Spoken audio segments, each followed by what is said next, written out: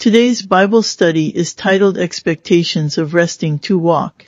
As I noted in part 1, due to many years of a frustrated walk, anytime I now hear about the walk of a believer and member of the body of Christ, I must go back and frame that walk as it is summarized in the overall teaching of the Apostle Paul and particularly in his Ephesian epistle. A few key words in Ephesians direct us to how this is all supposed to work.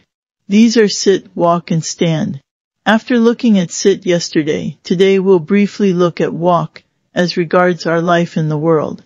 I therefore, the prisoner of the Lord, beseech you that ye walk worthy of the vocation wherewith ye are called, that we henceforth be no more children, tossed to and fro, and carried about with every wind of doctrine, by the sleight of men, and cunning craftiness, whereby they lie in wait to deceive, but speaking the truth in love, may grow up into him in all things, which is the head, even Christ, from whom the whole body fitly joined together, and compacted by that which every joint supplieth, according to the effectual working in the measure of every part, maketh increase of the body unto the edifying of itself in love.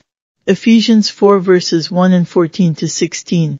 From our position of rest, seated in the heavenlies in Christ, we are to walk, But we must remember from whence that walk comes, for we are his workmanship, created in Christ Jesus unto good works, which God hath before ordained that we should walk in them. Ephesians 2 verse 10. From the overflow of who we are in Christ, we are to walk worthy of that calling. And in this rested calling, God produces the results of verses 14 to 16 from the overflow.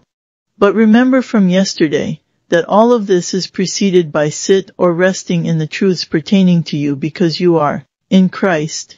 Apart from resting in him, you cannot walk.